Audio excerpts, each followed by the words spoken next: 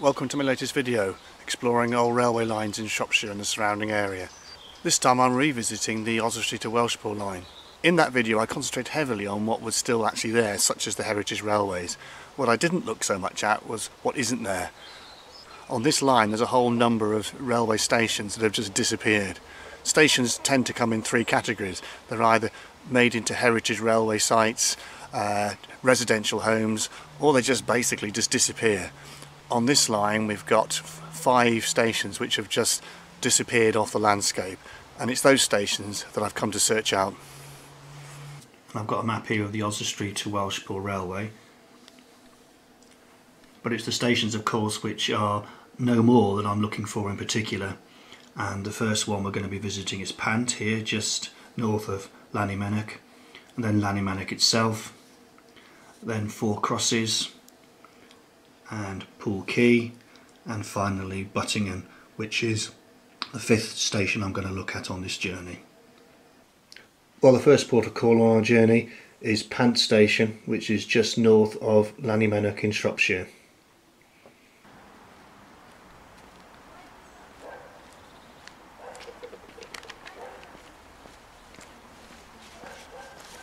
Well, this is the view looking south.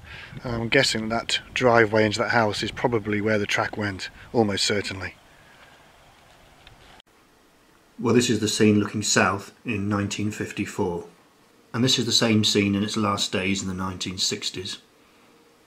Interestingly, this line was built as a single line, so most of the stations just had one platform. Pant, like several of them, had an extra platform inserted when the line became double track. This is a nice panoramic view of the station looking south in 1925. This picture is from 1974 and shows some remnants of the station still standing. This picture shows the signal box in 1962.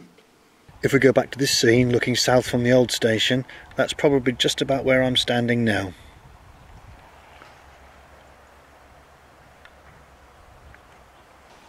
And that's the road bridge there, and if I scan round to the north and to the west, this is the site of the station here, and as you can see it is totally different from those pictures that we were just looking at.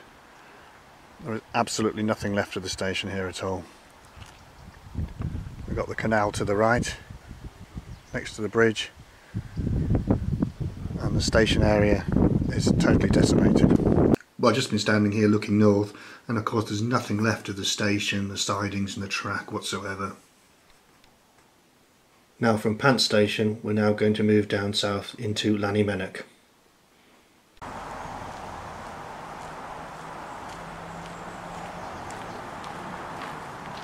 Well, if we look at this picture of Llanymynech station and the entrance, we can see that's where we're standing now.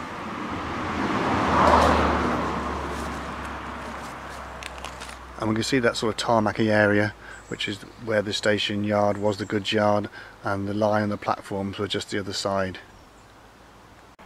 So here's the drive coming down, and this is the site of Llanymynech station.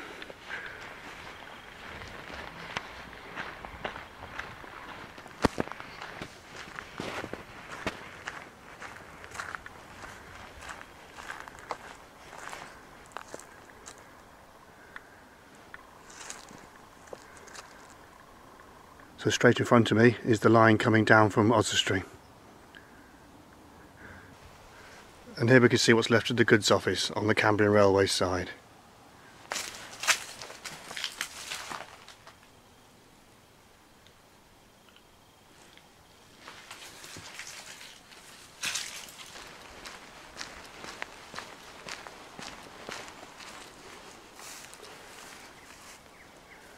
And here we have the platform edge on the Potts line, and I'm looking north and you can see the edge of the platform right in front of me.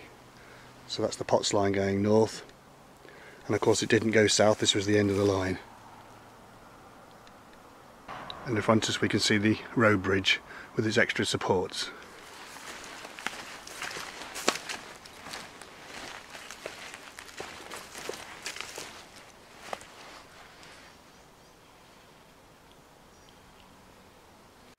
These supports have been added relatively recently to give the bridge extra strength. This map from 1900 shows the layout of the station, and here's the bridge that we've just been looking at, and we have the Powis line to the right and the Oswestry line going north. This picture was taken in 1920 and shows the Oswestry line going to the left and the Powis line to Shrewsbury going to the right. Here is that same scene just a little closer in the 1950s. Here we have a train arriving from Oswestry at that same scene, also taken from the 1950s. This busy scene from 1960 is an interesting picture because this was the last ever passenger train on the Powis line on its last ever visit, of course, to Llanymynech station. As we move on to 1962, this picture at Llanymynech station shows the Powis line overgrown and out of use. However, at the same time in 1962, the Welshpool to Oswestry line was still running, and this is a northbound train to Oswestry in that year. And this is what's left of the south end of Llanymynech station. It's hard to believe that this was that once busy station we saw in those pictures. I'm now going to continue my journey from Llanymynech station down to Four Crosses.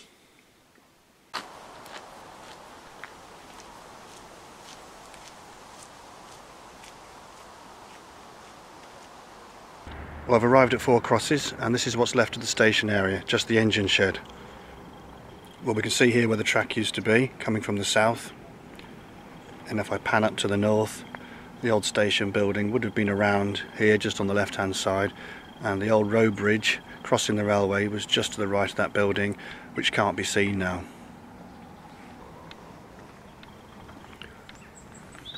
This concrete area here is where the track used to be, running south.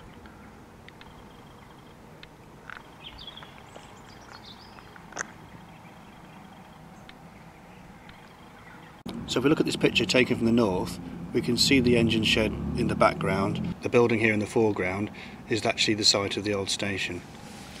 And that is in fact this building here. If we pan round, the old road bridge would have been behind those trees there. This picture in the 1950s shows a train arriving from the south on its way to Oswestry. This picture shows the station looking north in 1955. This picture is looking north in the 1960s. In this 1960s picture we get a good view of the station sign.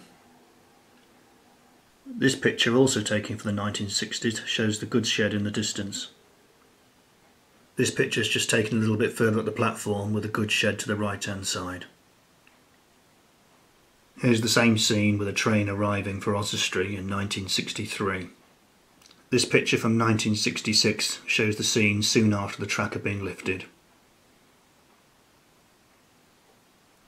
This picture taken in 1974 shows the goods shed, and the down platform is still evident. The next part of my journey sees me going further south towards Welshpool, and I'm going down to see what's left of Poole Quay station.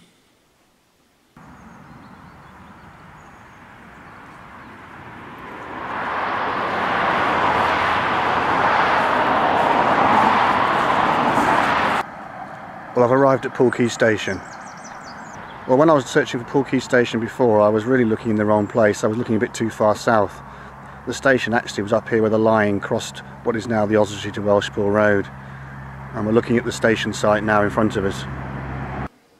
This undated picture shows the passing loop on the right hand side. Added next to it was a wooden platform, later replaced by a proper stone platform. This picture from the 1960s looking south shows that stone platform added to the passing loop on the left hand side. This picture, also from the 1950s, shows it from the other direction. This next picture is looking north in the 1960s. And this picture is looking south in 1963. This picture shows the signal box and the station sign in 1964.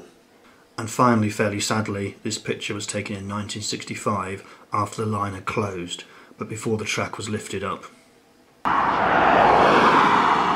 Well, if we go forwards 10 years, this site here where I'm standing looked completely different. Well, if we go back to that picture from 1964, just before the line closed, that station building would have been just over there in the distance where that farming building is. Well, the site today looks like it did in 1974. It's just a bit more green and a bit more hedge growth and tree growth. Sadly, unless you knew what you're looking for, you would never have known there was a railway station here in the past. I'm now going to do the final leg of this journey from Poole Quay down to Buttingham Junction.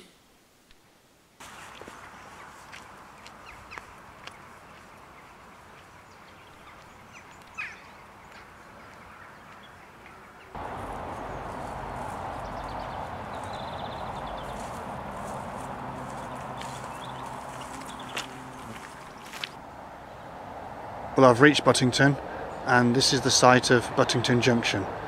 We've got the existing Welshpool line branching up there towards Shrewsbury to the right, and straight ahead of us in that smallish gap is the line up to Oswestry, or where the line used to go up to Oswestry.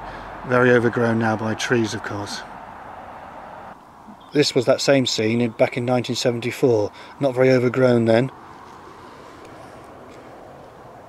In 2013 we can see the scene much more overgrown,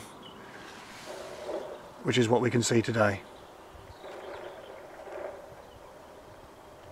Well, if we look back at that picture from 1953, it's hard to believe this was the same scene. We can see there the Shrewsbury line coming down from the right and the Oswestry line coming from the left. We've also got some station buildings and a signal box and a bridge. But if we look today, absolutely nothing left at all. It's a great shame when stations disappear completely, like they do on this line from Oswestry to Welshpool.